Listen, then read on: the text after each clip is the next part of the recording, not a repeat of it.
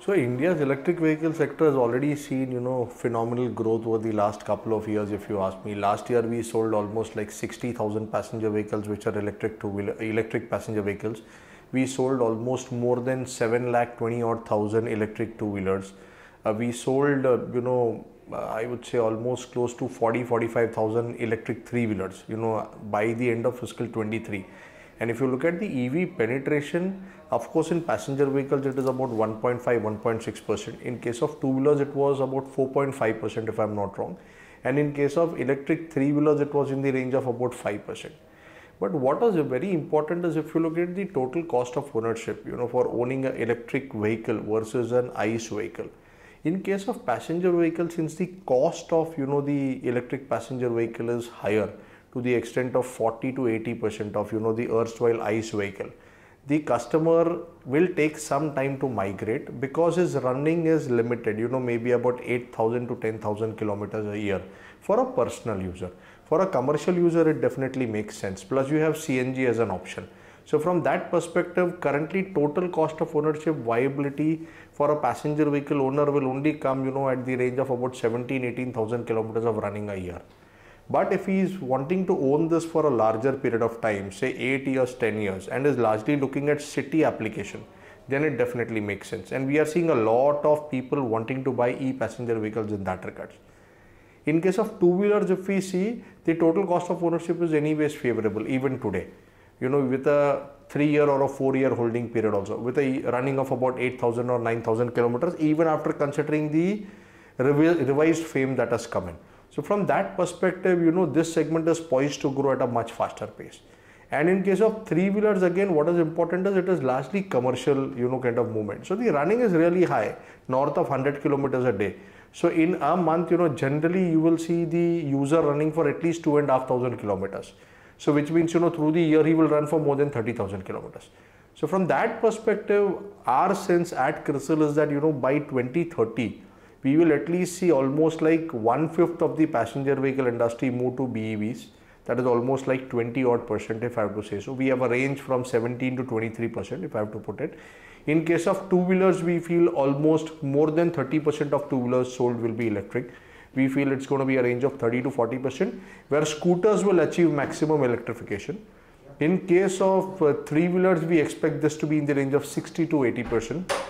Going forward. So from that perspective, electrification is going to happen at a much faster pace. Even buses, we feel electrification will be to the extent of 20 to 25%, largely because of the push that the government of India is having to greenify public transport. So basically, if you look at the basic, thing like cells, cells are currently being imported. You are right. We take it from either from Samsung, Panasonic, CATL, LG Chem. There are various suppliers from whom we import, but that does not mean it will not get localized. We already have a production linked incentive scheme for advanced chemistry cell, basis which there are a couple of companies who have already been qualified for that. Now we will actually see those companies manufacturing in India. Of course, when you look at the basic raw material that you need, you may still need to import a few of them, but you will see cells being localized in India very soon, over the next couple of years. And once we start building scale, we will also see the prices coming down for that matter. Now, what is important is the other parts of the ecosystem. BMS, we are already seeing a lot of two-wheeler manufacturers who have localized the BMS here in India. Even a few three-wheeler manufacturers are doing so. That is something, which will not be a challenge considering the software prowess that India has, built over a period of time. We are, I may not shy away from saying that we are probably the software capital of the world. Everybody looks to India from a software perspective. So from that perspective, I think those are skills that we don't lack. Third, with respect to electric motor, controller, we are seeing a lot of localization which is already happening in India. A lot of global majors also wanting to set up shop in India and kind of operate in India. In fact, even for a few other components like connectors, etc. also, we are seeing a lot of players getting very, very aggressive in India and wanting to set up shop here in India and kind of scale at a very big pace.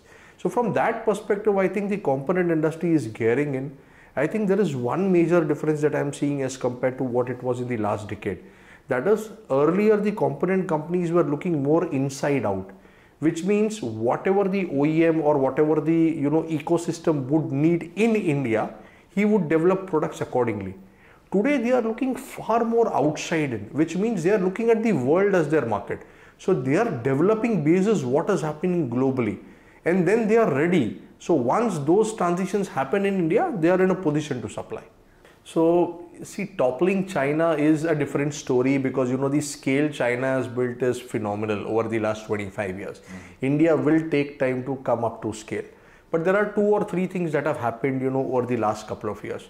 If you see, because of some environmental regulations, certain processes like casting, forging, etc. are, have strengthened in India significantly. So we've become the factory of the world for casting and, forging products apart from China. And slowly, gradually, we are seeing that a lot of European or North American companies are wanting to source from India. If you go and talk to any casting or forging manufacturer and you ask him the number of RFPs that he's got, in the last 3 years or 4 years, it's mind-boggling. That was not the case earlier. Why? We have scale, we have competitiveness, and we also give quality. So from that perspective, if you ask me, we are looking at this space to grow at a very rapid pace, which is already happening.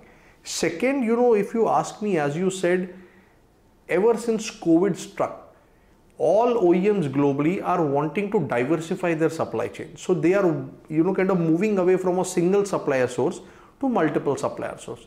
So if you look at opportunities outside China, which are the other countries which will provide you that opportunities? I think, for that you will need to have a market which itself is large enough for the component manufacturer to make an investment to sustain. India offers that kind of market potential, because the domestic market itself is so huge that, taking that into consideration, the component guys can invest, scale up in India, and also can look at the global markets. So from that perspective, we see a lot of OEMs outside are looking at India very seriously, and slowly, gradually, we'll see India building scale in a lot of, components. You talk about cells, or even talk about things like semiconductors, wherein we are already starting to see some kind of investments coming in. Of course, if I have to say in very layman terms, Delhi abhi bahut dur hai, because we are still taking baby steps in that direction, but nothing would stop us from achieving the scale that China has achieved maybe over the next 2 to 3 decades. One, I would say that policies do not have to be knee-jerk. There needs to be a long-term policy roadmap, which is extremely crucial for any industry to grow. Even today, when we talk about FAME, there is no clarity as to what is going to happen to FAME post March 2024. So OEMs are making investments, but if there is clarity provided to them, I think the investment can be far more I would say at an enhanced pace as compared to what it is happening now, because many a times it then becomes half-hearted. So if you have long-term policy clarity, you will be in a position to invest high in the economy, which will create jobs, which will create localization, which will also create scale, help in bringing down cost. So from that perspective, I think long-term policy is extremely critical. Second, customer education or awareness is very, very critical. Today you see there are various options available in the market in form of ICE. So there is CNG, there is petrol, there is diesel. People also run their 3-wheelers on LPG in a few markets. So from that perspective, what is important from a customer perspective and which fuel suits him is something that needs to be educated from a customer perspective. Now, who's going to do that? OEMs, component manufacturers, as well as various stakeholders that are linked to the industry need to create this awareness and educate people at large. So this is also something which is very, very important and extremely critical. Also, there is a lot of negativity stating that, at the end of the day, we are going to burn coal to produce power, and hence EVs are not sustainable. Now, this is something that needs to be propagated by the government or relevant stakeholders at large, stating that this is something that will not happen in a day. We are building capacities or capabilities on the renewable side. Slowly, gradually, we will see X percentage of our power coming from renewable 10 years down the line, which means out of the overall supply mix or the grid mix that we have, so much power will be drawn from renewable energy, which is non-polluting. Hence, if you look from well to wheel concept perspective also, we will be net zero, or we will be closer to zero emission.